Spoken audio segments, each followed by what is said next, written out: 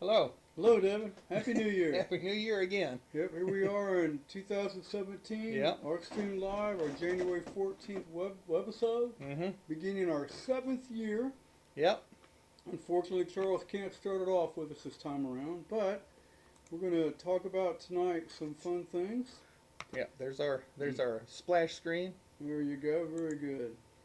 So I thought, we were talking earlier, what about, are there heroes and heroines in art? And I would say yes, there are, and that's what we'll talk about tonight. And we're going to start off with one of our heroes of our own, no less than Charles Smith. Yep. Now, I'd give him a middle name if I knew what it was, but I don't think he has He says one. he doesn't have one. Right, but this was something that just recently happened on the Alabama News Center. January 9th, this article was featured on their webpage. Right. So I thought it'd be fun to share that tonight with folks and let them know. Some nice pictures they had of Charles there, and it's a great little article talking about him starting as an angry Vietnam vet and how art helped him. How he actually got into the art too. How he got into the art. So we had a little video we share tonight and show everybody, so we thought we'd start with that.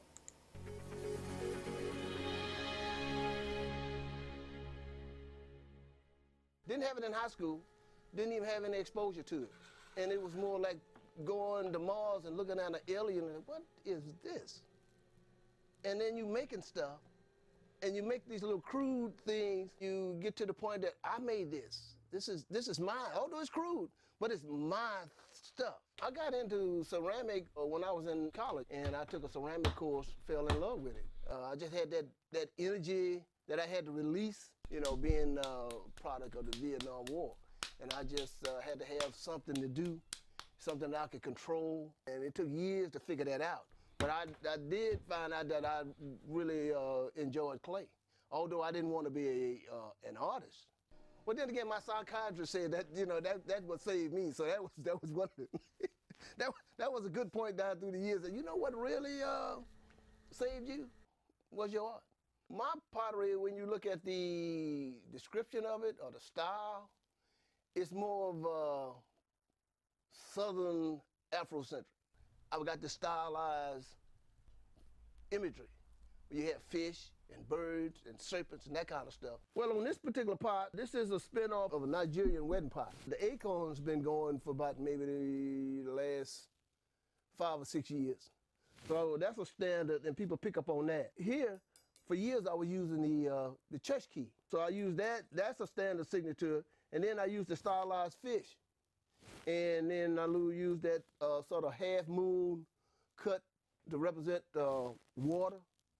So you got a lot of different little elements in, and that's just the way I work. It's not taking a design that's already been done. This is things that I accumulated over a period of years. Less is more. Because what I was doing before I had that aha moment was I was putting everything that I ever thought of was on a pot. Top to bottom. I mean, I had to prove to folks that I was the man less is more.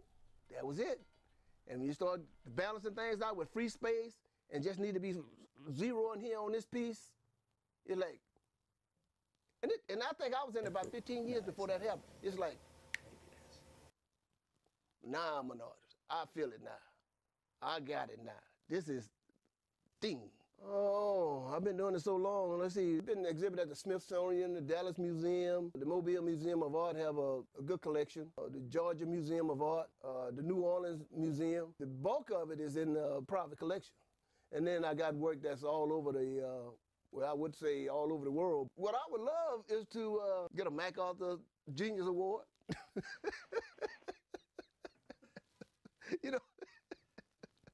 I would love to be on the cover of Rolling Stone. I'd like to be on 60 Minutes. It's a lot of things that I would love, but if it happens, it's happening. It's just that's just a part of it's the part of the beast. That's just what I am. I'm just a potter. That's all it is. It's no big name to it. You ask, what do you do? I'm just a potter. It's a love-hate relationship. It has its good days, its bad days, but you got to learn how to walk away from it. And it's always the human element, never the material. The material is always kind, but when you start dealing with the social elements that come in your life and mess up your creativity, you got to learn how to back off. I remember years ago is that when things kind of got boxed in, is always keep a fishing pole near the door. So when it look like it's finna hit the fan, grab your pole, get in the truck, and go.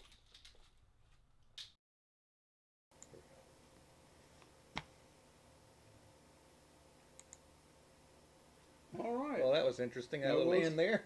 That's a good video, and that's Yeah. Charles Smith, our own art hero of ArtStreamLIVE. Right. So, well done, Charles. It's a great interview. A lot of fun. Yep. Enjoyed that. We wanted to share that tonight. Now, we're talking about the idea of heroes in art, but what about the idea of heroines? Yeah. Not the drug, No. but a female hero. Right. And doesn't everybody like a heroine? Everybody loves them. All right. Well, what about the unsung heroine? Okay. And tonight, I bet there's a bunch of them, but we're going to there, be specific. there are, and we're going to, tonight on ArtStreamLIVE, we've got a little bit of something we're going to share tonight. We're going to present tonight on ArtStreamLIve. Da, da, da, da, da, da, Well, da. I should have had my sound effects ready. Well, that's okay. I just did the sound effects. We're going to show the unsung heroines of the Art Patrons League. Right.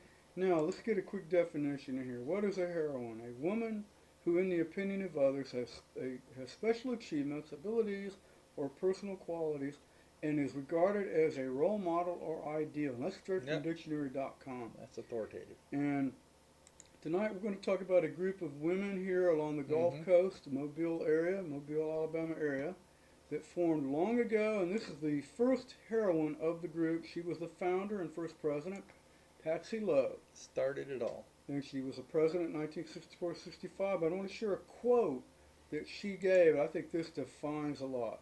Mm-hmm. Our resources are unlimited, our talents unheard of, our ability for accomplishing breathtaking. There is no room in this group for whiners or the can't-be-doners. Anything is possible, and don't doubt me, because I've seen it happen. She's a can-do person. That's a heroine there. Get her done. So I thought that was great. So that's the beginning of it. And a quick little history lesson. Mm-hmm. All right. The Mobile Museum of Art, right now there's a show going on called Outside In, 40 years of acquisitions, and by the Art Patrons League. This group helps support the arts. And there's an actual show at the Mobile Museum of Art right now, which will be up through February the 5th. Mm-hmm. So I hope folks can get by and see it. But the Mobile Art Gallery was started in 1963. Okay. They opened to the public in 64, and then in 64 the Art Patrons League was formed by this group of women. And their purpose was to be a volunteer service organization. You can read it here. But the whole idea, they wanted to raise funds for the arts and the Mobile Art Gallery. They did this on their own time, totally volunteer. They went so far, they even got a historic building, got it moved, renovated it, and opened up what was called the Art Patrons League Patio Gallery. I know that strange little building. And they had an outlet for artists and artwork, and funds were raised for the arts through that effort. So that's one thing they did. That was their idea, to foster, promote, and increase benefits, events, projects, and fundraisers that they did. This is just a small sample, and they did a lot of things to raise money. So we'll go through them. They had garden parties. Yeah. Get-togethers, art auctions, that's one of the things. Starting all the way back in 1965. Mm-hmm. Okay, they had fashion shows. I remember those. Yeah, they would do fashion shows. They had treasure hunts. I don't remember that. These were big events. Yeah. And they used the building down over by Bel Air Mall to advertise it. Mm-hmm. But the next slide's interesting. From that treasure hunt, they presented a check for $10,000. Wow. That's some serious money. In 1973 is In all 1973, big money. yeah, and they raised it all from that event. All right? Mm-hmm. So that's part of the idea of what these ladies were doing. 1973, my utility bill was $15. Well, Shows you how much money that is. back then that was a lot of money. Not only did they do that, they made calendars. They sold calendars, which would feature artwork of local artists. In fact, one of the local one artist here. Yeah, who's that fine-looking Yeah, fellow? look at that guy. But well, 1983, I did the calendar, did all the artwork. But those funds were used to support arts in the community. And this will give people, I don't have time to read it all, Yeah. but this list where the art money was being spent, and it's all over the community. Mm-hmm. I mean, they unselfishly raised money on their own time, their own efforts. Volunteer group, at one time they had almost 400 volunteers. Mm-hmm. They did everything involved in doing it at no cost to anybody but themselves.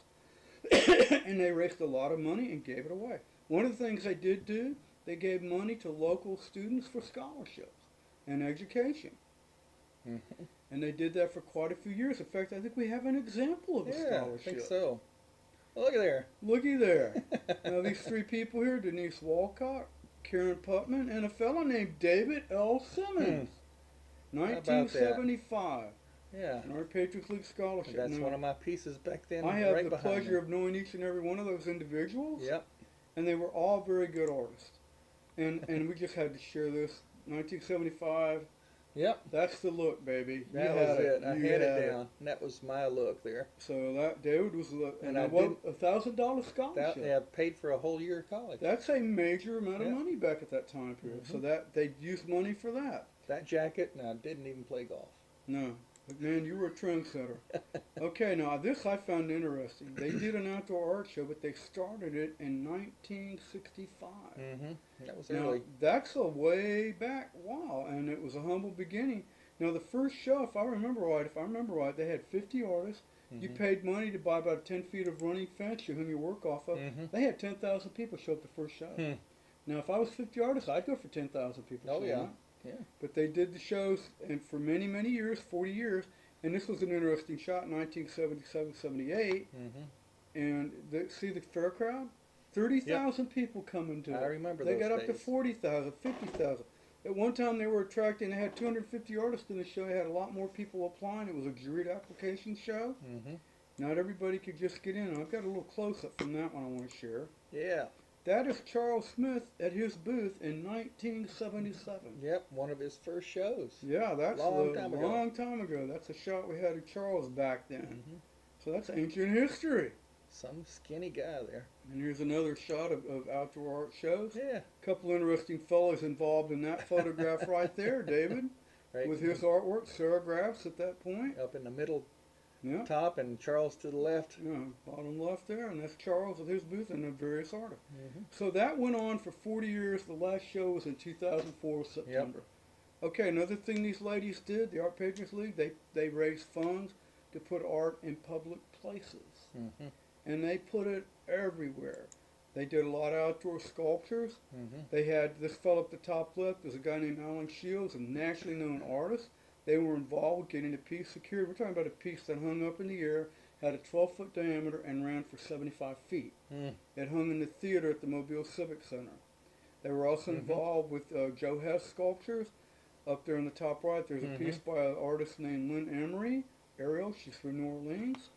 They had Ida Kohlmeyer, a major nationally known artist, outdoor sculpture for the Art Museum. Mm-hmm. Artwork by a fellow named Tom Tilliard. Mm-hmm. And thought I'd share another thing. Charles just keeps showing up Yeah, and he showing does. up. There's Charles again with Alan Shields at the opening. Mm-hmm. So Charles was there. The guy got everywhere. Charles was everywhere, except here tonight. He keeps moving. He was everywhere, but he's not here Everywhere with us but here tonight. tonight. But everywhere Yeah, but here. but he gets around. He does get around. So my question was, and I think I've made the point, how beneficial was the Art Patrons League? I think you should consider the following. Right after everything got started, you know, we had, back then the city had a 3-commissioner system. That was a form of government. It was hard economic times. Because of that, the budget for the city had to be cut. The new commissioners had to cut a lot of appropriations, and they did. They ended up having to cut the art gallery from $64,000 roughly down to $20,000. That's a big cut. That's a 69% decrease in Yeah. funding. They also had to cut the board money in half. So this was a major financial blow. Mm-hmm. And at the time, It could have shut down the place. It could have shut down Yeah. the play. They're wondering, how can we even keep the lights on? You know, and how do you pay people? You know, how do you have a staff? Right. Well, in steps the Art Patrons League. In 1967, after these budget cuts had been implemented, the following statement was recorded. This is what they wrote in their board meeting. At the October board meeting, your board, the Art Patron League's board, sent to the board of the Mobile Art Gallery their formal proposal of help, both financial and volunteer. This was read to the Mobile Art Gallery board and was incorporated in a complete report submitted to the city commissioners. So it went to the city and got approved. It was an important factor in the effort to keep the gallery open in spite of the drastic cuts in the budget. And this was directly from their newsletter. It can be said at this time that without the help of the Art Patrons League, the Mobile Art Gallery might not have survived. I think that's more than likely true. Yeah. I think they're heroes, but I presented the cases for you to decide. But I think in the art world, these are true cultural heroines Right. in our very own area. That a lot of people don't even know this is going on because they didn't do it for themselves. They did it for the community. Not only they bought art supplies. They were all stuff, volunteers. All volunteer. So once again, at the Mobile Museum of Art, currently there is the art show, exhibition Outside In, which features 40 years of acquisitions. They helped the museum obtain over 250 pieces of artwork through their generous funding. Mm-hmm. And that's what this show's about. There's about 90 pieces on display in the exhibition. Couldn't show everything, but that's actually what's there. Nice looking show. It is a good looking show. And when does it end? It actually, the last day will be Sunday, February the 5th until 5 o'clock. Okay. And featured, once again, here's that Charles guy showing up, and David Simmons. Yeah, how about that? Both of you have pieces that are actually featured in this exhibition. Large pieces, yeah. Which were obtained through purchase awards during the Art Patron League's Outdoor Art and Craft Show. So we wanted to share that tonight with everybody just to let them know what these women did. They are true heroines of the art. So go out and see it. Yeah. It won't be up much longer. A little less than a month now. A little less than a month. 2.5 weeks. So. And hope everybody get out and look at it. And by the way, I'm the fellow that curated it. It was a lot of fun to do. I had the pleasure of meeting a lot of these women at the time, and they were tremendous help to the community. So I want to share that tonight. So I thought that would be fun to share. Anything else you want to bring up tonight? No, I think that was great. I think a lot of information people don't know about. Big Buck misses you, Charles. Yeah, right. He misses you.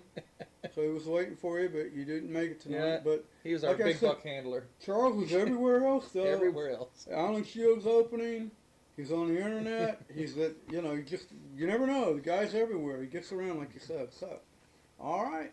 So, there we go. I'm going to hand off Big Buck to you tonight. All right. Well, thank you all for watching, and we're looking forward to a new year of webisodes here at ArtStreamLIVE. No telling what we'll come up with next. You never know. No. We don't. But we'll find out. And Big Buck could lay an egg. We don't know. All right. Well, Charles, hope you have a good evening. We miss you tonight, my friend. Adios. Adios.